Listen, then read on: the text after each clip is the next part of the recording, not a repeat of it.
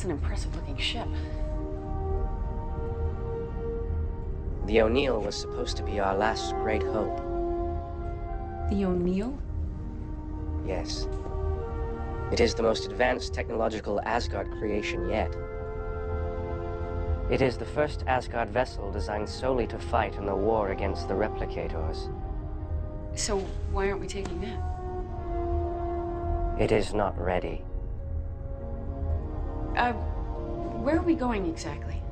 5 Asgard ships are currently engaging 3 ships controlled by the Replicators, which are on their way here.